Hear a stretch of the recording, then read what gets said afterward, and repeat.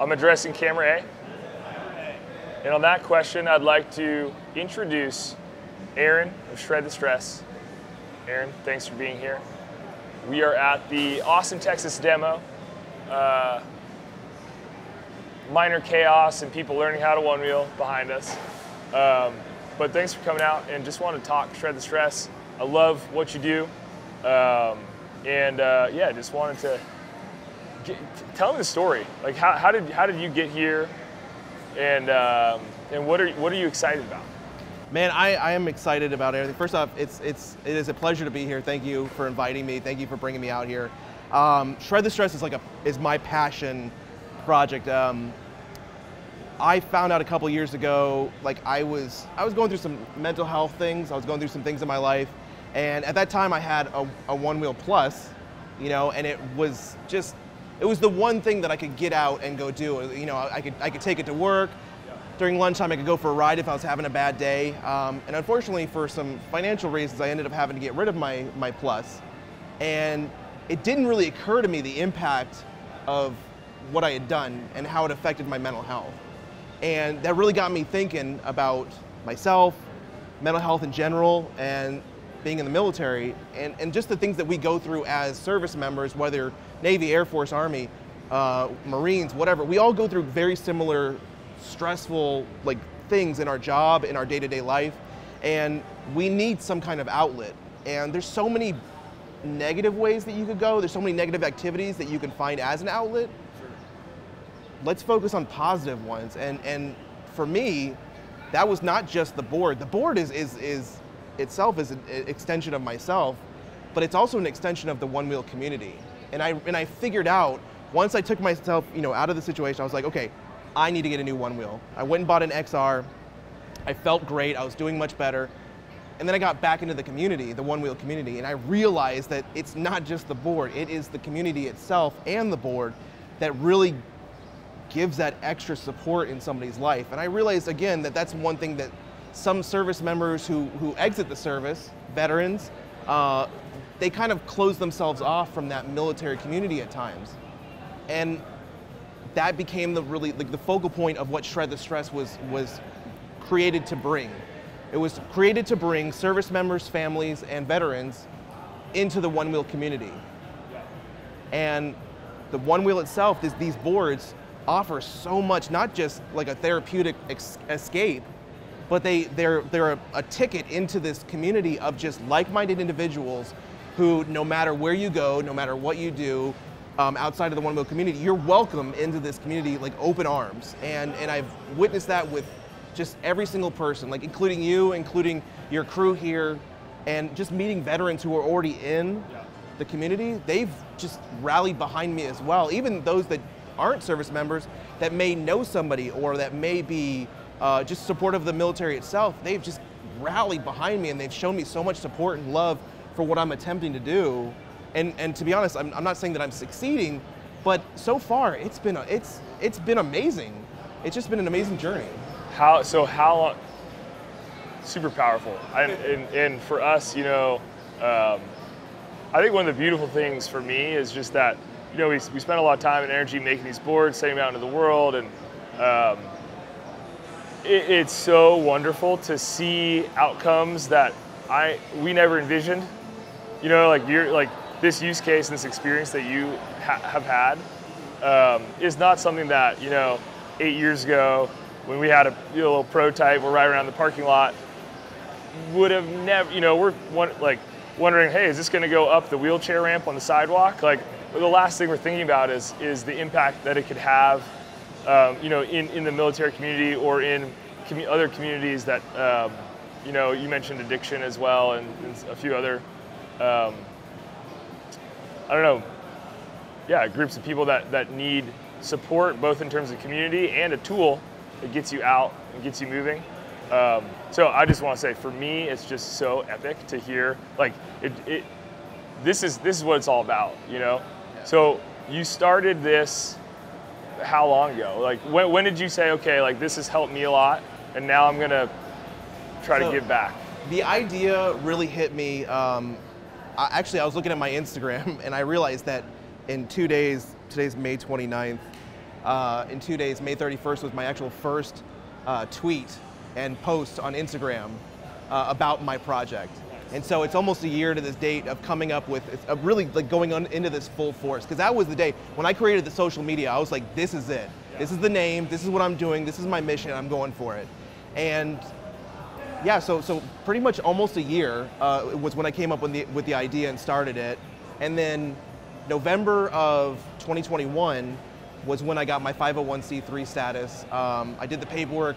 I tried using a service to get the paperwork done. They weren't helping me because nobody really understood like what I was trying to get across and what I was trying to create. So I did it myself, you know. And it's like, I think that's one thing that my military training and you know, the people that I'm doing this for, it's all kind of inspired me and motivated me to not rely necessarily on services or other people, because some people just don't really understand it yet. It's so new. This community is really new, you know, and it's a big leap to look at this single-wheeled thing and explain to someone, this is a tool for mental health. Yes. That's a big leap. Yeah, it's a big ask for people to understand that, but it absolutely is, because before I even thought of the name, before I even thought of the idea, I went onto the Onewheel Owners group on Facebook, and I posted on there a poll, and I said, is the Onewheel a form of therapy for you? And it was unanimous, unanimous. You know, I've screenshotted, I've used that on my social media, and people were just like, yeah, absolutely. And from there, again, the idea just snowballed, and I've had so many veterans, I've had so many people who are trying to help, you know, people, recovering addicts, just people that, again, need that community, that need that activity, that need that escape. It's applicable to so many just things that are going on. Totally. I mean, to be honest, everybody, right? Everyone has their own stresses. I've sort of known it intuitively, even for myself. You know, you're having a bad day, or you haven't moved around a lot in a day, and you haven't been outside, just like how impactful it is to just zip around for 15 minutes and get some fresh air and some sunlight, and just change the rhythm and the tempo that you're operating within. It's almost a mental reset, you know, because you take yourself out of everything and it puts you just in the present moment, and that right there can change your entire day's, like, just energy. One of the things that really showed me that and helped me like kind of focus on this mission was there was a post in it was, you know, there's local Onewheel groups, Facebook groups set up everywhere, and this particular page, somebody went on there and posted, hey, I'm a service member, you know, and I just, if anybody has a board that I could borrow and maybe we could go for a ride, you know, I just need to get out of my own head, I'm going through some things. And this group rallied around this person almost immediately, and then down through the thread as I was reading it, somebody had, and the reason I found it was because somebody had tagged Shred the Stress in the comments and was like, hey, have you heard about Shred the Stress? This is something that they're trying to focus on. And that moment, that was the moment I knew that I was on the right path. And from there, like I said, it's not just the veterans, it's not just, you know, the service members who love this thing that are rallying around it. It's also the supporters of us, it's the community itself, the Onewheel community, who understands that this is something and what it can do for people. Now, again, like you were saying, not just service members, not just, you know, recovering addicts, not just people who are just having a bad day. Like, this is something that really almost anybody can easily access, and that's my goal. When this gets out there, which it already is, I want this to be, and I want it to continue to be, because it already is at the moment, free to anybody that needs to participate. I want anybody that's having like a bad time, whether you're a first responder, whether you're a service member, a veteran, whether you're a spouse who just needs to get out of the day, or you're a couple, you know, your husband's in the military, your wife's in the military, and you need just an escape for a day, like hire a babysitter or whatever, give me a call, say, hey, listen, I just kind of need some support, me and my wife need support, can we get 2 boards and go for a ride? As long as it's a safe time, a safe place, I will meet you out there. I want people who are willing to put themselves out there and say, like, take these, go for a ride, come back, and we're good. Maybe we'll grab some coffee after and talk about it. Man, epic. Just being available. Yeah, exactly. Yeah. You know, I have a number, you know, I have all the social medias, they come right to me. And if any people need it, like that's what I want. I want the accessibility for this, for them to make a better decision than what the options are. Yeah. Because I've been in too many places where I've had you know, suicide is rampant in the military community. I mean, it's terrible anywhere, but it's right now it's continued to escalate in the military community. It used to be, you know, people would say 22 a day, 22 a day. One a day is too much. You know, one a day at all anywhere is too much. But it's escalated with COVID, with the, you know, with quarantines, all this stuff. It's gotten so worse. So if this is a way that I can stop just one person from taking that worst case scenario, where that worst case decision, I'll do everything in my power to make it. Yeah.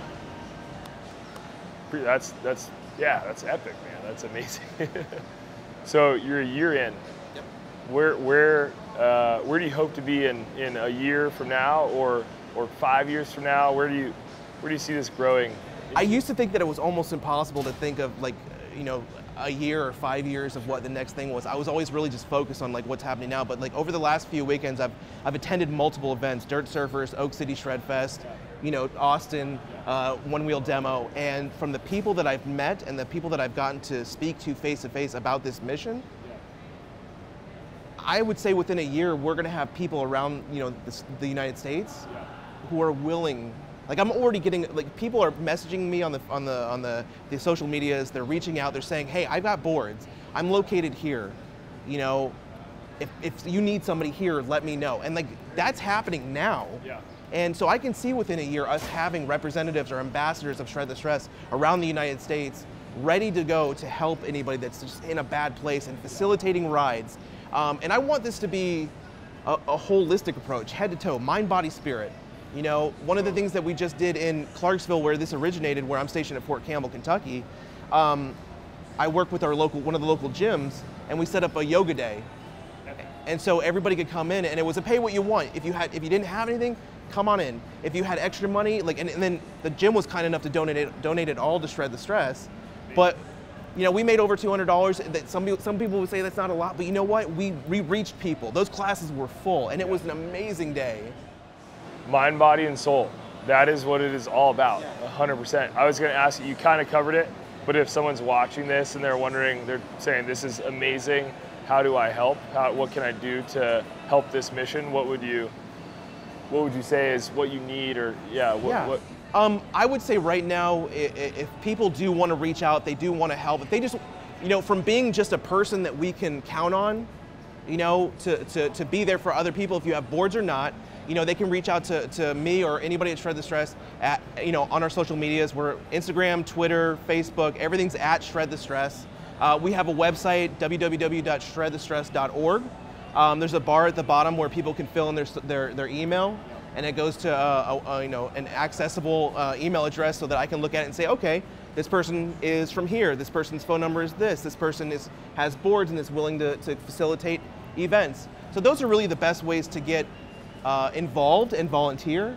Now, if people want to donate, you know, we do have a GoFundMe, GoFundMe/Shred the Stress, or we have a PayPal.me Shred the Stress. Everything's Shred the Stress. You know, we try and keep it easy to access.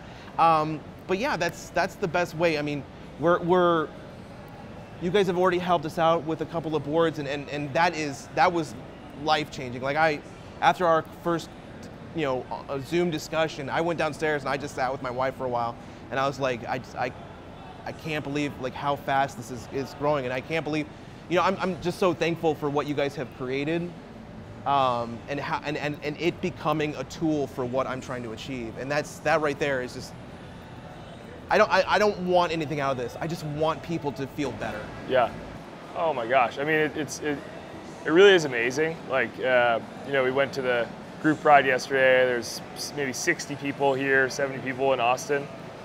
And just you hear these stories. It's like people just make these really meaningful connections over the product and create these memories. You know, these moments. We've all had them. We all know what they are. You know, it's really cool. It's inspiring. Like talking to some of these people and the things that they've been through and what they use this board for, or the fact that it's. You know, I've talked to numerous people, not just veterans, but I've talked to numerous people who have been like, this wheel, this equipment has saved my life. Yeah. You know, and those are testaments and testimonials that show the power of what we can do as a society, as a community of one-wheelers. Because again, this country has gone through a lot of hard stuff. You know, we've been in some you know, I don't want to say we've been in conflicts, you know, and the people that are coming back, I mean, it's not I just want to, we need to do better with our veterans. Totally. Sure. And it's something that a lot of people recognize, but there's not a lot that, to be honest, is really being done. Like, the military is trying to do better, the government is trying to do better, but we as a people, again, we are as a community can do so much for ourselves and for other people. Yeah. And again, this is just my goal of basically connecting the Onewheel community, the veteran service members and their families, that community, and creating, you know, that handshake that will really benefit everybody. I think it's particularly interesting and neat in the sense that, like you're saying, the life and the experience of being a veteran or being in the military is so different, and there's such a gap between that and being a civilian. I have no idea what it is like, you know, and so, you know, while I consider myself very patriotic and very sympathetic to and you know, a huge supporter of people that serve, I have no idea what I can do to help. You know, I just think that, like, the lives of the civilian population and those who are, you know, serving in the military are just so removed, you know. It's like, and so I think for someone like sitting in this chair, I think it's sometimes difficult to think about, like, what can I do to help? And this is just such an interesting and to me, quite honestly, like, unexpected way. It's like, okay, this is something that we can support, you know, as you know, as a person in the Onewheel world. I just think it's so epic. Yeah, I mean, I wouldn't have thought a year ago, 2 years ago, I would not have thought that I would be really, like, had the ability to create this in order to get it going. Yeah. And honestly, I probably still don't. The only reason that I've you know, achieved this much, I want to say this fast, this far, yeah, is because of the community that I'm doing it for and the community that I'm doing it with. Yeah. If I was doing this on my own, which is impossible in the Onewheel community, I would never be where I am. Yeah. But luckily, like I said, I have supporters, I have my friends, I have my family, I have just so many people that are, like, coming around this, yeah, and like, this is great, this is what we need, and I'm like, thank you. Yeah. You know, and that's what I'm here for. Like, I realized that this is my mission. Okay, well, one more time for the people at home, where can they find you? So pretty much we can be found on any social media platform at Shred the Stress. You can find us at www.shredthestress.org. That actually has links all over our social medias as well if you can't for some reason find us. And yeah, so you can just reach out to us any way on those social medias, DM, comment. Even if you don't have the need for this program, you might know somebody that does, whether they're the family of a veteran, whether they're family of a current service member. Sharing is the least that we can all do. Totally.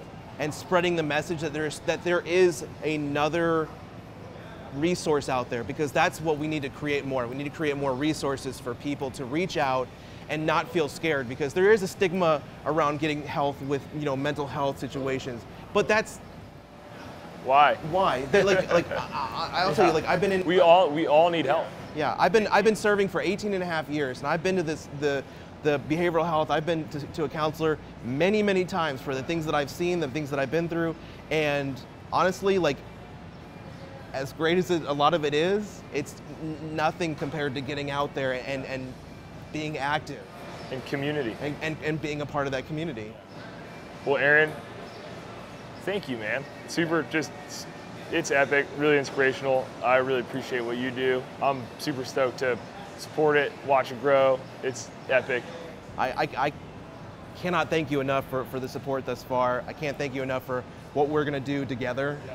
I really appreciate us creating this link, this partnership, yeah, and I'm so excited for the future and what is possible to make the lives of this community and the veteran community and the service member community like better. Yeah. And together we can absolutely do that. Amen. Amen. Thanks, guys. Shred the stress. Yeah, appreciate any help. Yeah, there's potato salad, macaroni salad. Well, now we're getting into a whole Cucumber salad. Now we're getting into a deeper debate, which honestly we probably don't have time for, because like, what constitutes a salad is a very controversial thing. Three bean salad.